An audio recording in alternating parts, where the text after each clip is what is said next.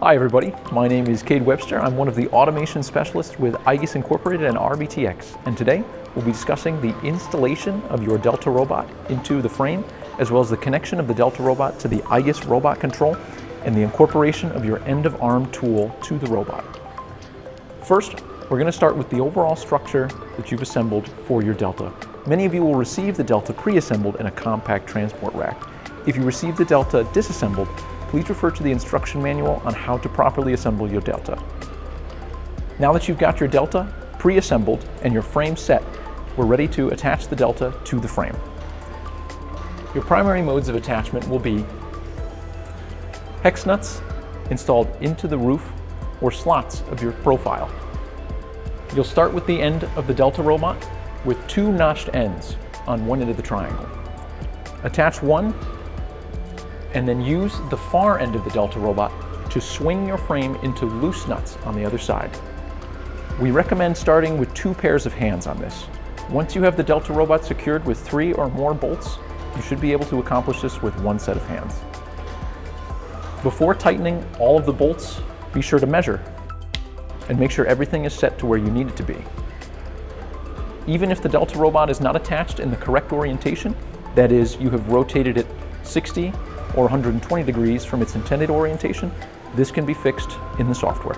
Now that we have the Delta attached to the frame, we can begin connecting it to the igus robot controller. The igus robot control comes pre-assembled with motor modules and cables already wired in on the controller end. So, not a lot of work for you to do there. You can double check the wiring, however we should have already double checked it here in the facility, so you should be good to go. Each of the axes comes with 3 cables. 1 motor cable, 1 encoder cable, and 1 limit switch cable. Motor cables are identified by their 5-pin dark blue sheath.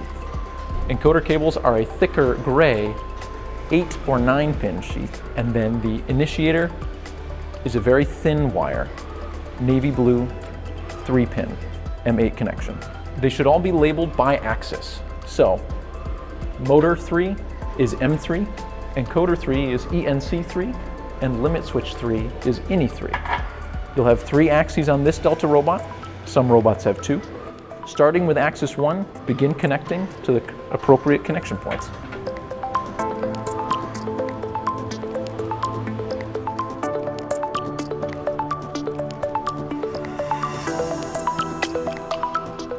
Okay, motor and encoder cables are M12, directly on the motor chassis. The limit switch will attach to the side of each of the actuators. Push it as close to the end block on the upper side as you possibly can. Then, using the M5 slot nuts located in the side of the actuator, use the hardware provided to attach the bracket and the limit switch to the side of the actuator. Then, attach your M8 connection to the plug on the side of the initiator. Then repeat this process. If axis 1 is here, axis 2 should be directly counterclockwise. Here, axis 3, there. You can find this in the manual as well. Now that we've connected our Delta robot physically and electrically, we're ready to power up the cabinet to begin the startup sequence. We'll start by supplying the cabinet with power, flipping on the power switch. We'll know the cabinet is thinking when the lights begin blinking. Excellent. So, red LEDs indicate errors, yellow LEDs indicate referencing or state changes, and green LEDs indicate a good power and CAN connection. Do a quick check to make sure all fans are running on the modules, the PLC, as well as the cabinet wall. And then we can begin initial configuration. Using an Ethernet cable, connect to the Raspberry Pi inside the cabinet and back to your computer. Open up the IRC software and connect to your robot. Select the correct type of robot and hit the connect button. You'll know the connection was successful when you're met with a green light and no error. If a red light appears, you may need to reference the robot first. Go to the Reference tab and hit Reference All. A successful reference will be met with motion on the robot, followed by fully referenced notes from each axis. After referencing, the motors will be disabled, so be sure to re-enable them before checking your axes. We can make sure we've attached the axes correctly by going to the jogging tab and moving one axis at a time. Axis 1, 2, counterclockwise from that, and 3, counterclockwise again. You're now ready to program. Now that we've physically connected our Delta robot, we are electrically connected, we're all wired up and ready to program, it's time to attach our end-of-arm tools and extra rotary effects. Inside your standard cabinet, there are 3 motor modules for the base axes, 1, 2, and 3. Note the CAN IDs on the yellow CAN wheel, 0, 2, and 4. Your I/O modules will always be the last modules in the stack, starting again with CAN ID 0. We've already added an extra motor module for a rotary axis.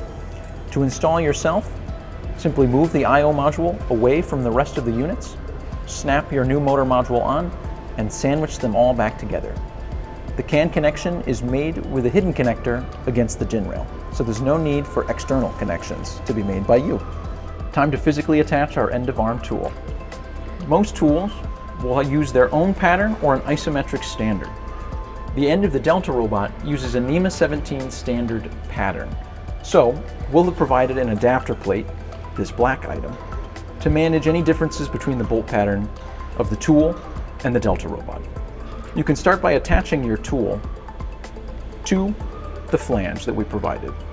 Be sure to install any bolts to the adapter plate first. Then, attach to the Delta robot.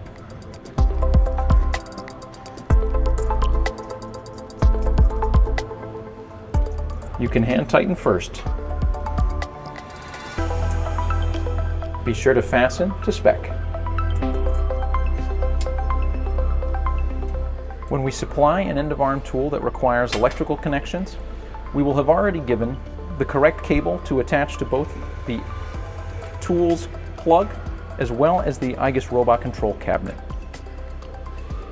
Make the connection while the cabinet is off. Never hot plug electrical devices. Once you've made the correct connection, be sure to wire in the outputs for the gripper to the appropriate digital outputs on the I/O bank. Once everything is set and you've double-checked your wiring, attach the end-of-arm tool and turn on the power. You're now ready to realize your application. If you have any questions about operation of the robot, electrical connections, or troubleshooting, please feel free to reach out to us or follow the links below for more information.